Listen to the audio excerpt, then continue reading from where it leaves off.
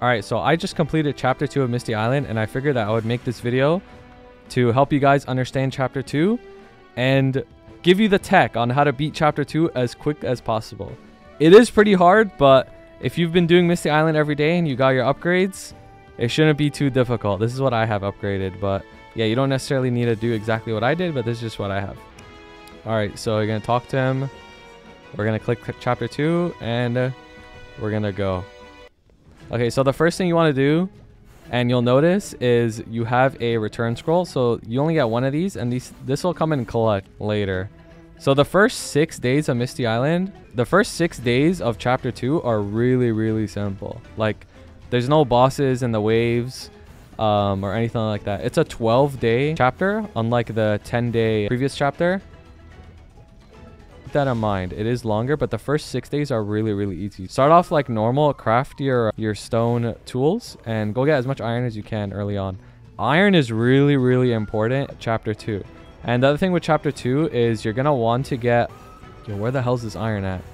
You're gonna want to get your gold tool as fast as possible. It is very, very important. So we're gonna try to get a bit of iron. You gotta keep track of a lot more stuff in chapter 2. You need way more food. Your acting power goes down pretty quick. There's a lot of stuff. There's also a new pink ore that you need to get. So we're gonna get this iron, and then we're gonna chop some trees down so we can start making our table.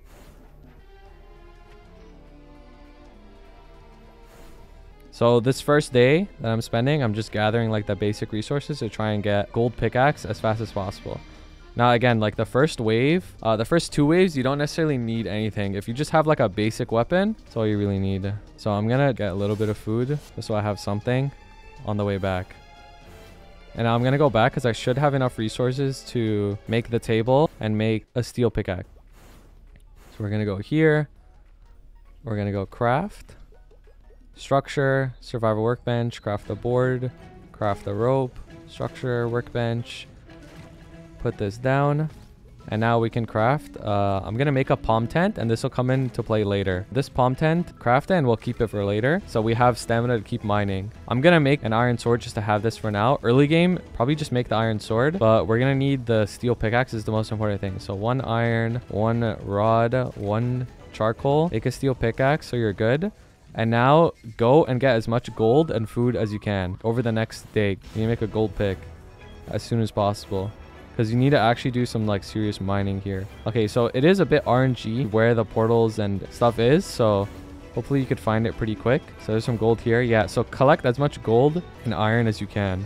But before we can make the gold pick, we need to upgrade our work table to an industrial work table. So we need at least 5 of this. We need to get a bunch of gold. So we have a good amount of gold here. I'm gonna kill this thing for food because we are getting a decently low on food. I'm gonna switch my tool if it lets me, but it's so laggy.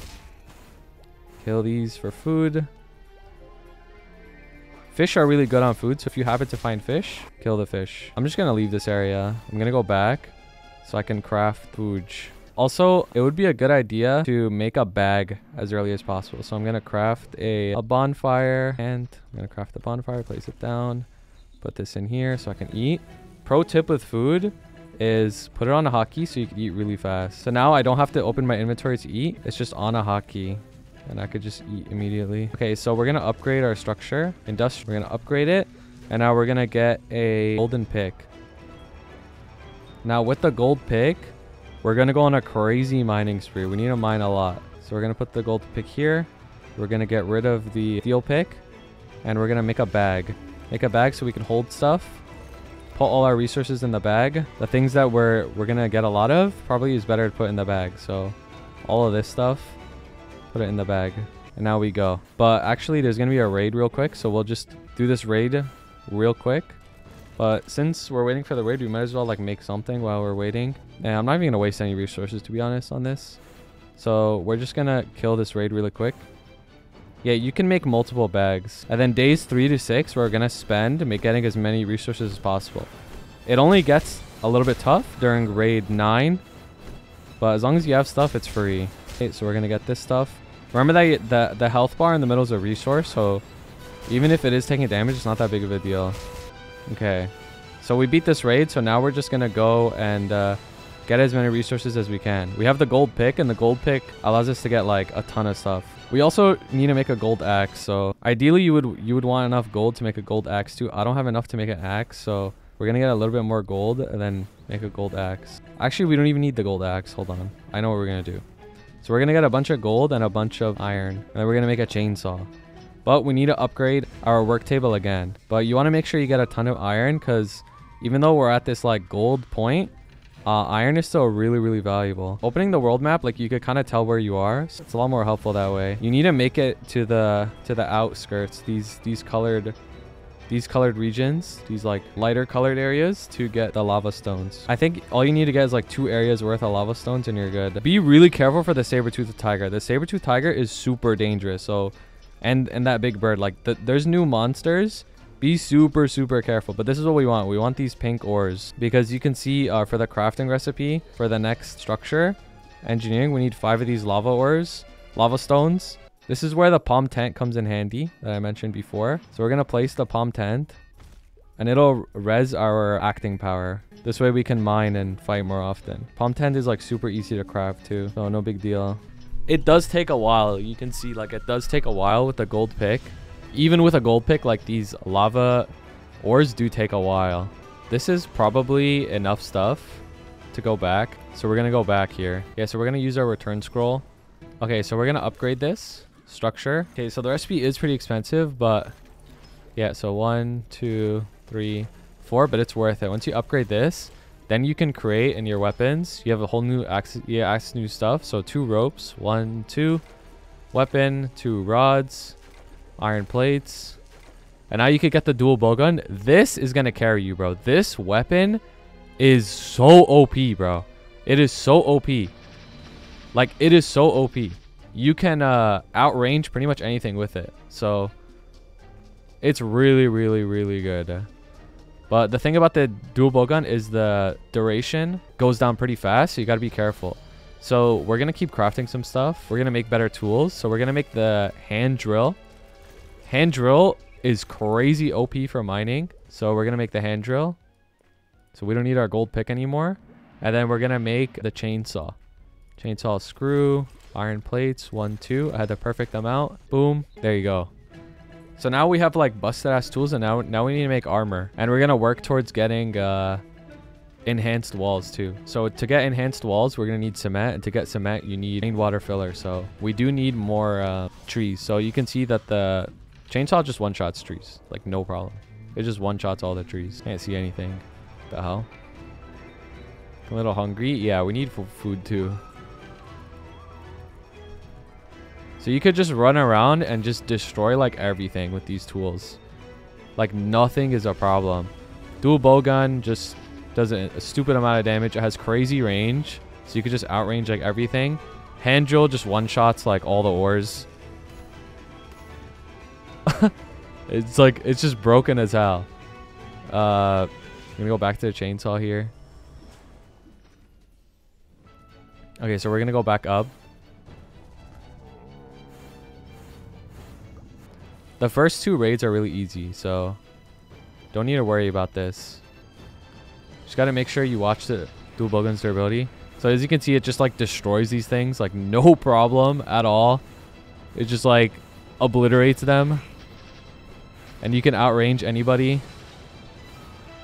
Just make sure that you watch the duration on it. So it's at 75. Just make sure it doesn't break. If it gets low, you could drop the item and then pick it up again for it to refresh its durability. Okay, so we need to pick up some more food. There's obviously other food recipes you can use, but I keep it very simple because you don't really need anything too crazy for food. So we're gonna go all the way left to where the tiger was. I think it was over here.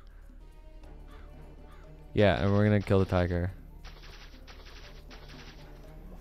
Okay, so we got these, and we can make some really nice shoes with these. Kill this dude. This dude gives a ton of food. All these guys give a ton of food, so. Oh, wow. He gave me, like, resources, too. I didn't know he dropped all this stuff. That's pretty good. Oh, bird. Okay, we're going to kill the bird, too. We have the dual bowgun, so literally nothing is scary. Stupid bird. Get rid of our poison. We don't need it. Food. Okay, so we're going to use our hand drill here. So our dual bowgun's at 50%. We got to keep that in mind. So even against this, like even with the hand drill, it's pretty tough. But this is still way faster than gold, right? So the hand drill's like really, really good. Yeah, we probably need more iron. So we're going to look for iron veins. We have the rainwater filler. All you really need is the rainwater to fill like once. So we're good. Are we just going to stand here for a bit? The mobs respawn, so it's fine. Stand here for a bit and then TP back. We need more tiger mats. Okay, so feather boots, ideally you want to craft these. They're broken as hell. I don't have enough because I'm dumb. Okay, so let's make some more food so I could empty my inventory. Structure, bonfire. I obviously know there's better like food alternatives, but this is like fine for now. Make more bags. Yeah, we should make another bag.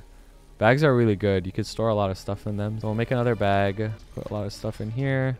It's laggy, of course. So I'm actually going to drop my bowgun here and pick up back up. So it goes back to 100 durability. Really easy cheese strat. Make some armor. I usually get gold armor. It's really easy to get. And then for helmets, it doesn't really matter that much, to be honest. You can get whatever you want. Lantern hat, we'll try it just because it's new. So we'll get this. And I think we can see in the dark too. We're going to go and get more lion materials because we want to craft those feather shoes. Like they're broken as hell and I want to show you. I want to show it to you guys. Like the feather shoes are really, really good. Let's bring it back. This point in the game. Day 9 raid. Yeah, I can TP. So it's all good. So we're going to use our DBG. Just destroy this thing.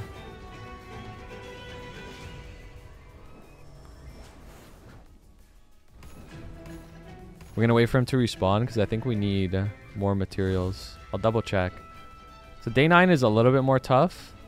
But yeah, we need more stuff. So we're going to TP back. 4 of each tiger mat. Yeah, so we're going to TP back and deal with this raid, then go back. So I'm just going to try and make like a couple walls real quick just to like delay just a little bit. They come from the bottoms as well. You got to keep that in mind. Yeah, streetlights also work. I'll show you guys how the streetlight tech works. So if you go to structure and make a street lamp, you know, one of these, and you make a street light, how it works is you could actually just place the street light like wherever, like right here, and then the mobs are like attracted to it.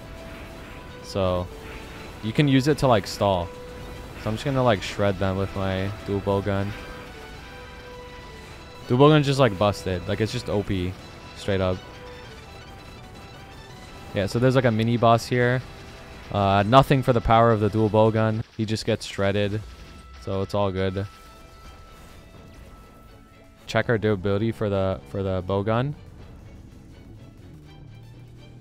We're gonna drop it and pick it back up. And then we're gonna go kill the tiger again so we could get the feather shoes and I could show you. But yeah, so at this point, like there's only one more raid left for day 12. Day 12 is a tough raid. So you want to make sure you have your walls up. So we're gonna try and make like the good walls for day 12. You don't even need any structures really. As long as you have your walls up and your dual bowgun, like you're just chilling straight up. All right, so we're trying to wait for the stupid lion to respawn here. You're gonna need water for walls. Yeah, I already got the water set up. I placed the rainwater thing. Where the tiger at? There's probably another tiger on the other side of the island, but I feel like this one's gonna better respawn. So, and the way your health regens, by the way, is you need your acting power and your fullness to be over level 70. It'll fill up. All right, so I don't know, this dude's ain't spawning, so we're gonna try going on the right side. And in the meantime, I'm just gonna craft like some whatever shoes just to help us like get there a little faster. There should be a tiger here too.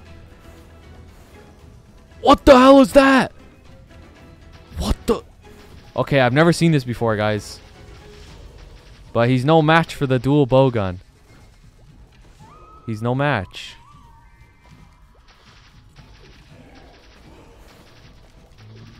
He's nothing is a match for the dual bowguns, to be honest. Where the tiger at? Okay, there's no tiger. Odge. But that guy gave some good stuff, so dude, we need a But okay, you know what? Since we're here, let's just craft the good walls since we're here, okay? Wait, did I even set up the rainwater thing? I didn't. Oh my god. I didn't set up the rainwater thing. Oops. Since I didn't set up the what the hell is an engine? Okay. That's for another day. We figure that out. Oops, I didn't craft. Whatever. Doesn't even matter. To be honest, when we have the dual bowgun, literally doesn't even matter. But there's a lot more to this. This is just one strat that we found with the dual bowgun that is just broken as hell. So I feel like this video is like as a guide, like if you're just trying to do chapter 2 fast, like dual bowgun is like so broken. It's so broken, bro. Yo, this damn tiger doesn't want to respawn. He's scared. Damn, bro. I can't even get the fucking shoes. Oh well. Okay, I spent a lot of time trying to get the shoes, but I took an L. Maybe we'll try the top right area. So we'll explore all of the top right areas. Actually, wait, there's a chance here. If I'm quick. Structure. Rainwater.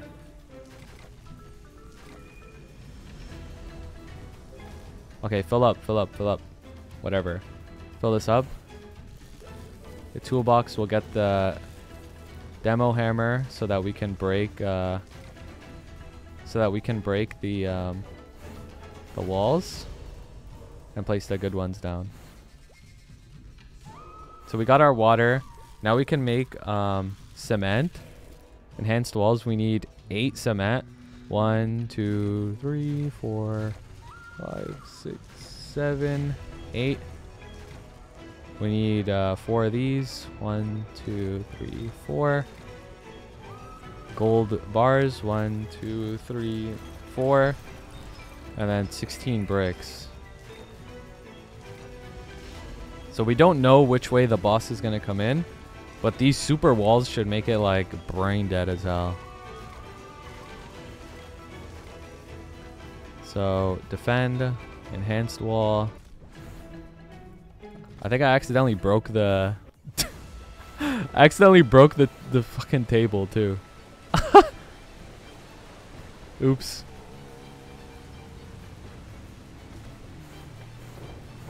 Yeah, oh, okay. You can replace it. That's fine.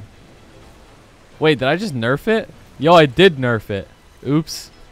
Whatever, bro. We have our dual bowgun.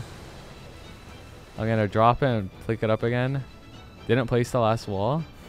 Wait, I didn't? Oh, oops. Oh, I accidentally broke it or something. Oh, no, I didn't. Okay, so we're going to place our wall. We have our dual bowgun. DBG takes care of everything. I really wanted to show you those shoes. You can see how the light post blocks the mobs. I really want to show you the shoes. The shoes make you, like, legit go crazy. Like, the speed and jump is crazy on them. So, I do recommend getting those shoes, too. Make sure you check your dual bowgun because it can get really low really quickly. So make sure you're constantly checking it. But these guys are like nothing. You can outrange everybody too. And you can tell, like, you know, with these gold walls, like, it's just free. Like, nobody can get past you besides the flying mobs. This is the big boss. So you could just outrange him. Oops. You could just outrange him with the... Okay, I'm doing a bad job of outranging him. But you could just outrange him with the dual bowgun. But since he's on an incline, I gotta jump. But the gold wall definitely holds him back for a really long time. When I first did this, it took me a whole entire day of clearing him because I only had the gold hammer. Well, there you go. That's it. It's free as hell. And then that's chapter 2. Easy. But yeah, to reiterate, chapter 2, first 6 days, even 9 days really are free as hell. Just try and rush the dual bowgun. Dual bowgun, try and rush it and get gold tools as quick as possible. And it's free. Like, that's really all you need, to be honest. And for those who wanted to see what points I have right now, these are the points that I have.